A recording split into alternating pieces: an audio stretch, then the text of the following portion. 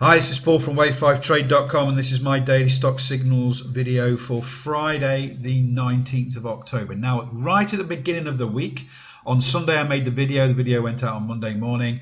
I discussed two stocks, SGEN and NVCR, and we're going to look at those again today because I highlighted those as potentials, and this is how we start to build the watch list. So let's see how those perform this week, and then we're going to look for entries. So the first one, SGEN, remember, on the Friday we had this gap down, and then Monday we got what we needed. Okay, we got the gap up and then we started to move. So we got this Lone Star pattern here, and this is where we've ended up.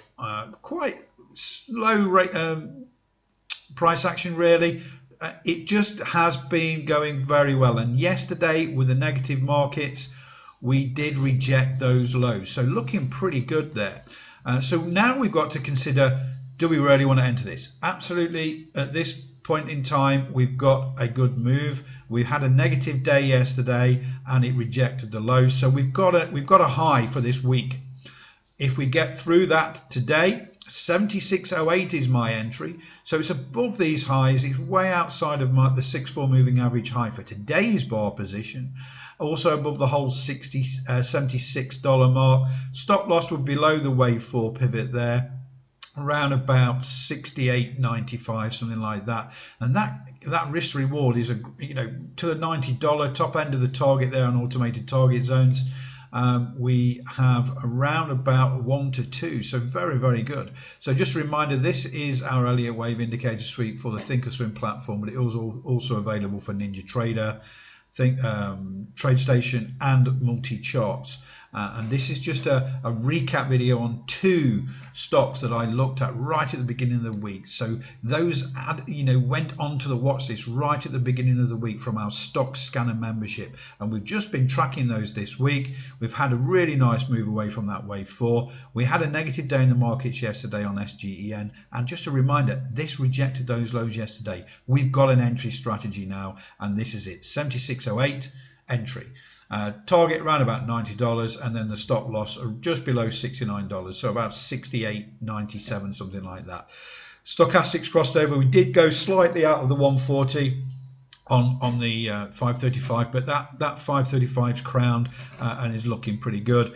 The MTF dot cloud, you can see the pullback as we go from all green to cyan to red, and then we're coming back up again now. As you can see, we're going more green, and we'll see that move. And for me, because I've got this indicator suite, I would press the trigger when I get the green square, when we're all green again, and that should be in theory when we come through this 6-4 moving average high. So the second stock was NVCR, again with that doji, that morning star pattern at the bottom there. This time the 535 stayed within 90 to 140. The stochastics crossed over. My MTF dot cloud is coming back up, lovely. We've moved away from that wave 4 low. We did get a high yesterday which was rejected with the negative markets, and it closed near the low, so it may not trigger today, but this gives us an entry strategy above the high of yesterday that was rejected. So a 48.41 entry above the 6-4 moving average high for today's bar position. As I said, it may not trigger today.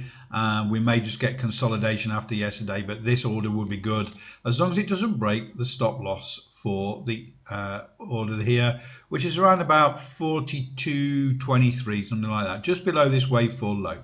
And then the target's around about $58, so 1 to 1.6, just on the edge of our minimum risk to reward, but still good. So it just goes to show you our stock scanner membership brings out these potential opportunities, and you need to put them on your watch list and track them during the days, each day and during the week, and look for those entry strategies. And I do examples every single day, and what I wanted to do today was go right back to the beginning of the week, look at those two stocks, and then show you my decisions, what I'm going to do.